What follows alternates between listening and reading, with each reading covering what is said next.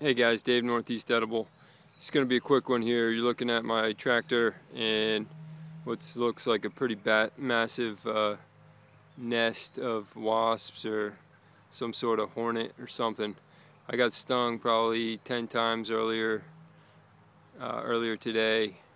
You can see where my tractor ended up, but got stung in there. Didn't realize they were there, and pretty painful.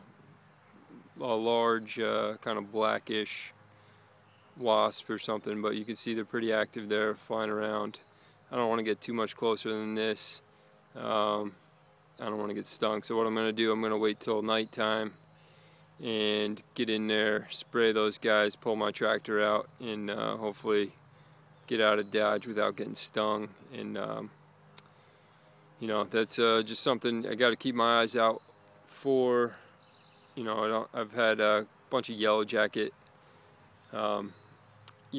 nests in the past, but I've never seen something quite like this, and I'm not quite sure what this is. So I'm going to take a closer look and try to see what these guys are and see what the best course of action is to either get rid of them or just get my tractor out of there without disturbing them more.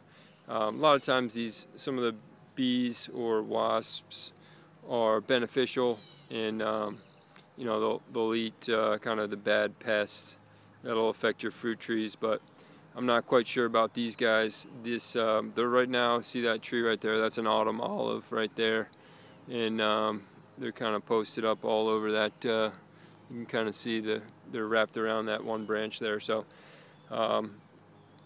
it'll be interesting to see what we do. I'll keep you posted, see what transpires, and if I can get that tractor out tonight or tomorrow night, we'll give you an update. So Dave, Northeast Edible, when you're mowing the field or you're mowing your pasture or just mowing your lawn, keep an eye out for those wasps or hornets. They're pretty brutal. They probably about 200 yards, 300 yards from my house, and I got chased all the way back there, pretty much stripping off my clothes as I went. So Dave, Northeast Edible, we'll wait till these guys fall asleep and hopefully try to get them out of there and get my tractor out of there. So take care, guys.